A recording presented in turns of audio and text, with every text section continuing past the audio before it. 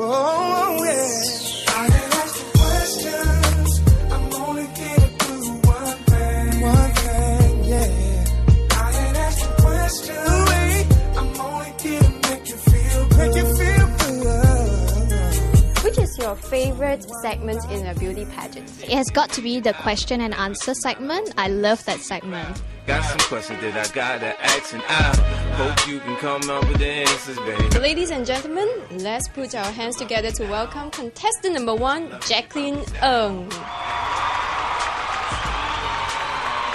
Jaclyn, are you ready for the Q&A segment? Yes. The first question is, if you are blessed by the goddess of luck, you have 3 suitors at the same time. One of them is a poet, the other is a politician, and the last person is an investment banker. Who would you pick and who would you go out with? That's actually a very tough question. One of the toughest I've got. Good one. Basically, thinking on your question, I would have to say that I would go with the politician, because the politician actually has a lot of power in terms of politics, legal system, governments and institutions, etc. So I would believe that our world really do needs a change in terms of actually bridging the gap between the developing countries as well as the developed countries. So only the politicians working with the investment banks, working with the poets of the world would be able to bridge all the different minds together and of course achieve mankind's dream of actually equality and providing a better world for all. So I'll definitely go with a politician. So you would like to go out with someone who can transform the world, right? Definitely, and I hope that I'm actually also able to actually transform the world one day. If hopefully I can actually start my own trust fund and actually go around the world, actually meeting with different people and actually helping them out. So this is actually one of my ambitions for myself. So I hope to actually achieve that too. Alright, thank you very much. And are you ready for our second question? Oh, definitely. Bring it on.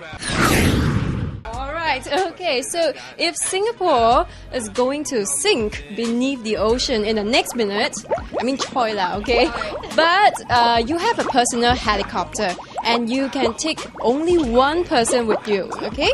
So would you rather take your son or your husband? All these moral dilemmas, trying to bring out, the person in me. It's a very tough question. This one is even tougher than the first one. I would take my son with me, because basically I believe I would speak with my husband on this, and 2 of us will agree that our son is actually the future for both of us, and he would actually be able to provide hope for me when I actually look at him and actually see that I did the right thing. And even though it is a very, very difficult decision, I believe that possibly my husband and I will also agree on the fact that with the old must come the new as well. So I mean, you have to get rid of the old things to actually make way for the new one. So I believe definitely it's going to be a very, very difficult situation where we'll be crying and there'll be lots of screaming and hugging and all. But I think end of the day, I will actually be taking my son with me.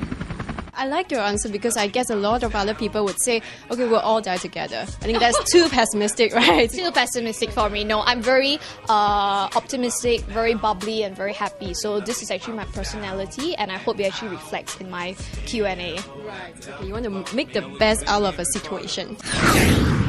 If you have to suffer a setback in your life, no matter what, would you rather be bankrupt, disfigured, or single for your whole life?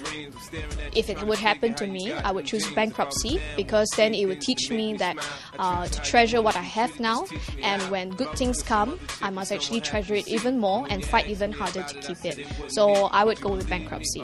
It helps you to grow as well, right, as a person? Definitely. It challenges you to actually push beyond the boundaries, because you start to question, I mean, if other people started out from a bankruptcy stage, they still managed to, get to where they are, which is, successful and comfortable, and also even helping people as well. So that's where I actually want to foresee myself to be. Alright, thank you so much, Jaclyn. And now we'll welcome the next contestant, while you take a break. Thank you very much. Wow, very well answered.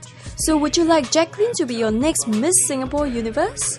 And what does she have to say about the current title holder, Rachel Kum? That was a really cheap publicity stunt on her part to actually try to garner up a little bit more attention before the year comes to an end for her as the Miss Singapore Universe 2009. I'll ask 21 questions,